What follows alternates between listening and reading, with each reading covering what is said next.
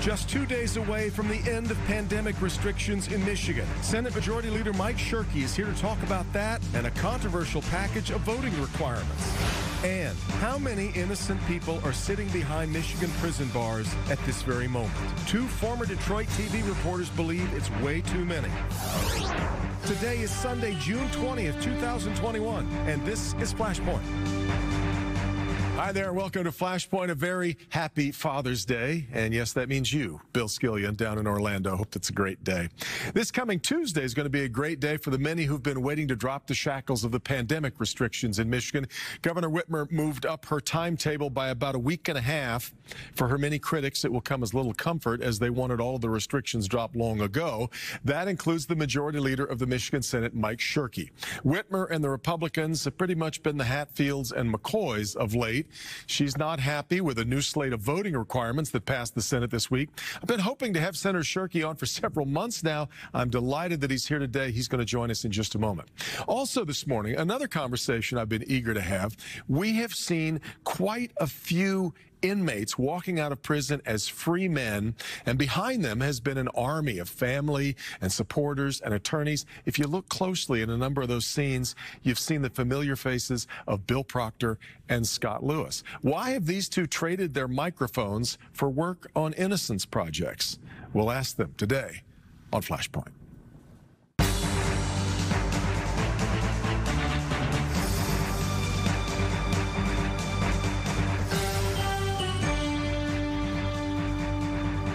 As we mentioned, on Tuesday, the COVID restrictions in Michigan will lift.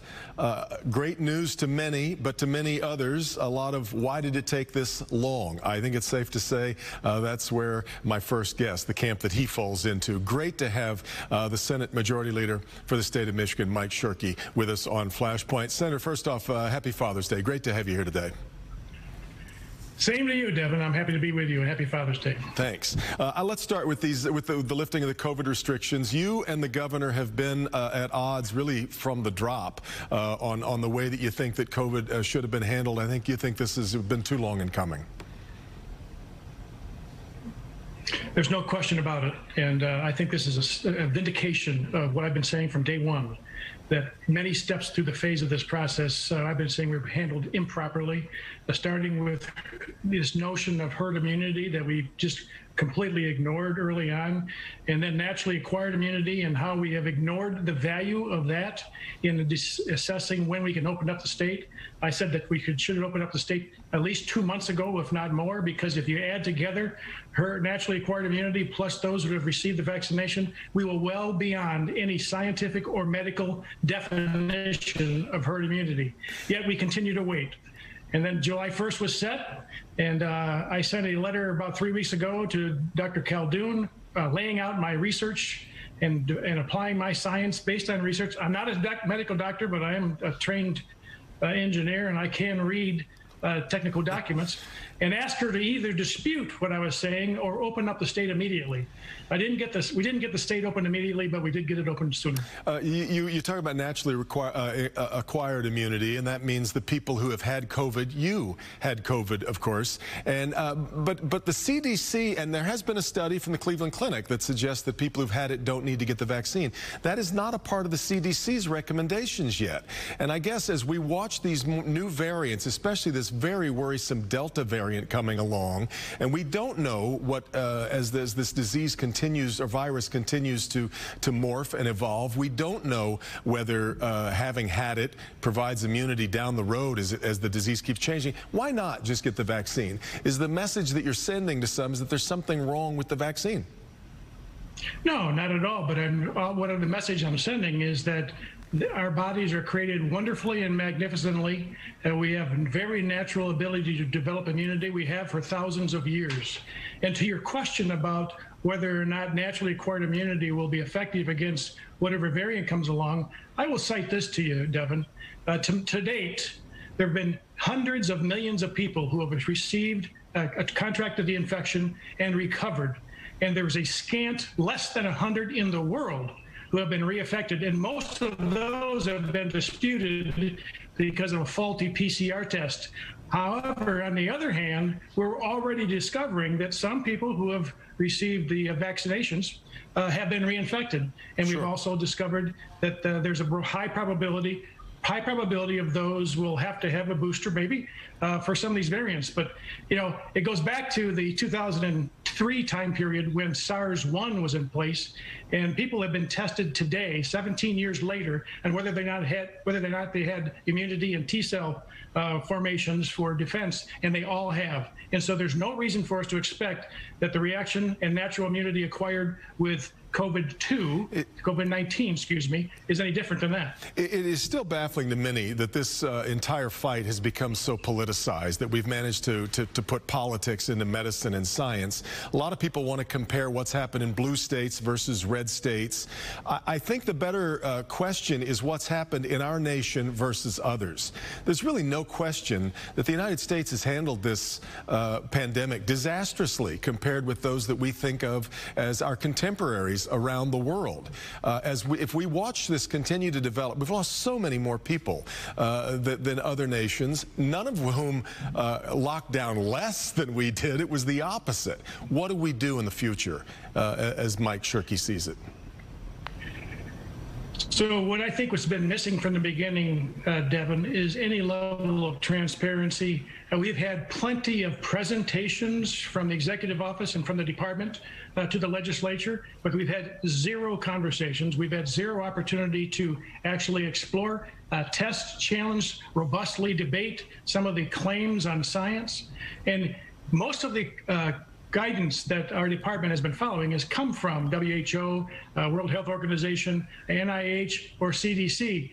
And Lord knows how many times they have changed their minds over the last 18 months or so. And so there's been a very serious need for more transparency, more conversation, not presentation. And I'm not suggesting for a moment that we wouldn't have agreed on some of the actions, but to just simply say we're basing on the science, but not allowing any challenge to those science statements is problematic. Understood. I want to make sure we get to a number of other topics, so let's move on. I want to talk about the package of bills that passed the Senate this past week, increasing voter requirements. There's a lot of people that, obviously, most people are supportive of secure and verifiable elections, but there are a lot of people that are worried about the message that this is sending, that it's basically a solution in search of a problem. And it continues to feed the narrative that there was something wrong with Michigan's elections the last time around. You emerged from that meeting at the White House supporting the Michigan results and kind of speaking against those who wanted to sort of rewrite what might have happened in Michigan. And some believe you're starting to get wobbly on that now. Not at all. As a matter of fact, we've discovered through the process, the Michigan Senate Oversight Committee has conducted a very comprehensive and very robust review of the elections for the last 5 months. And I believe our discoveries and our report, which will come out this week, will indicate that even though I think that the election results were legitimate, that doesn't mean there weren't a lot of mistakes made through the process. And 70% or 65% of the people in Michigan, regardless of political party, have some questions about the integrity going forward. And one of the first places we have to address that in is a consistency and a very clear message on IDs. The questions, that, when you say they have questions about those results, those questions have been created by a lot of Republicans who are still we see 53% of the nation's Republicans believe that Donald Trump actually won the last election. And none of that seems to be based on reality or truth. I agree with that. Michigan's election was clear and concise and conclusive. And Joe Biden won Michigan. There's no question in my mind. But that doesn't preclude us from looking at the election process to make sure that everybody has confidence in future elections, starting with, and everybody agrees, you should have an ID across the demographics. There's not one demographic that doesn't agree that ID is an important process of the high privilege and responsibility of voting. Getting a state ID for some is going to cost money, and there are some who worry that you are in violation of the Constitution in what amounts to a poll tax. Do you see that? Not at all. As a matter of fact, I've invited the CEOs and all citizens across the state to join us in identifying all the constraints that are in place for maybe inhibiting or prohibiting people from getting IDs. Devin, you know for yourself ID. And so not only did we pass laws requiring more robust identification for voting, we simultaneously introduced laws removing many of those obstacles that people are concerned about. And if there are other obstacles, it's incumbent upon the government to make sure they're removed so that nobody should have to worry about access and having an ID. We've had it in place where if you don't have an ID, you currently have to sign an affidavit. Let's move on to a couple of the topics if we could. No-fault insurance. There are a lot of people that believe. I remember still the day with you and the governor and what felt like the entire legislature on the porch of the Grand Hotel. A very celebratory mood in passing no-fault. We thought it might be the beginning of an interesting relationship, but of bipartisanship between the governor's office and the legislature. We now have a bunch of people, though, who are very worried about falling into the gap. People who have been relying on no-fault kind of unlimited care who are about to be thrown into the maelstrom as our law changes. What do we do about those people? So this law was put in place, and it was purposeful that we provided a long lead time for full implementation. I can't help the fact that many providers have decided to wait till the last minute to address their concerns and notify some of their patients on what their plans are. But I can tell you that we're not going to make any major changes until it's fully implemented and we see, based on actual science and actual data, if there's any changes required. We're not going to base it on speculation. There are many case managers working right now with patients, getting them to the proper resources they need. All of these folks are guaranteed in law that they have lifetime coverage, just like they have had before, but it may be with a different provider. And we need to let it play out. We need to let it be fully implemented, and then we'll take a look at it after that. I'm curious about your thoughts on we saw an agreement on the budget, which is, I think, great to see. We've got still some disagreement, though, on this idea of the governor wanting to move unemployment money to, and I guess kind of creating it as employment money, moving a $300 a week payment to those for working rather than for not working. What are your thoughts? So let me see if I've got this straight.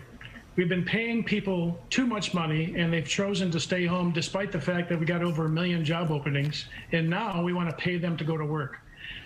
Again, we've offered the governor some ideas on how we can make this transition, make it more of a soft landing. For instance, stepping down that $300 per week over the next 6 weeks, $50 a week, bringing the real decision-making closer to those folks who are now, frankly, probably making the right financial decision in the short term for their families, but not in the long term. And I think it'd be a mistake to double down on the government influencing the labor market as we have been doing, and it's wreaking havoc across particularly our small businesses. It's been confounding to watch so many businesses struggle just to stay open because they can't find workers. Senator, I wanted to make sure we got to something that happened from this past winter. You caught a lot of heat for calling back in February for suggesting that the narrative around the January 6th insurrection at the Capitol was a hoax, that you didn't feel that it was being framed at all truthfully, that it was Donald Trump supporters. As we've watched the prosecutions of many of these people go forward, that does seem to be exactly what happened. I'm wondering if you've changed your mind over what happened on January 6th, and if you could talk a little bit. You also caught some grief for meeting with militia members in Michigan, and I'm still trying to figure out exactly what the members of the Michigan militia want and what their aims are. Well, those are two complex questions. I've said a lot about the winter interview that was hijacked, frankly, without my knowledge.